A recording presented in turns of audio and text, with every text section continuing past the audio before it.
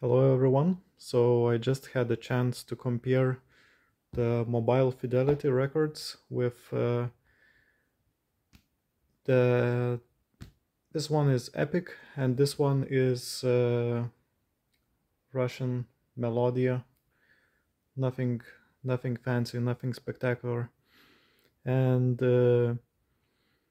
it uh, it was quite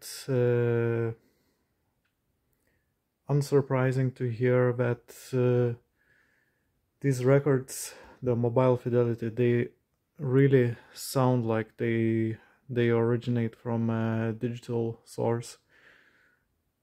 The Jackson Thriller is a bit less apparent from that perspective. It has quite a wide and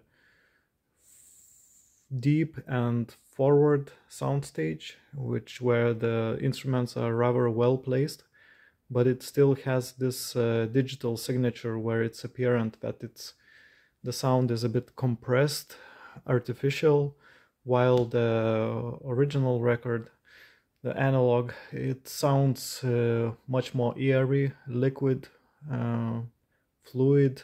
I don't know, all those words where you can describe natural sound.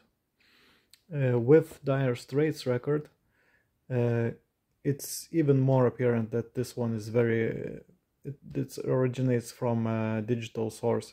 This Russian edition is actually not anything spectacular. It's very mediocre record, but it wins both in the spaciousness, in the way it sounds much more organic, and the most apparent thing is that this one, it's very flat.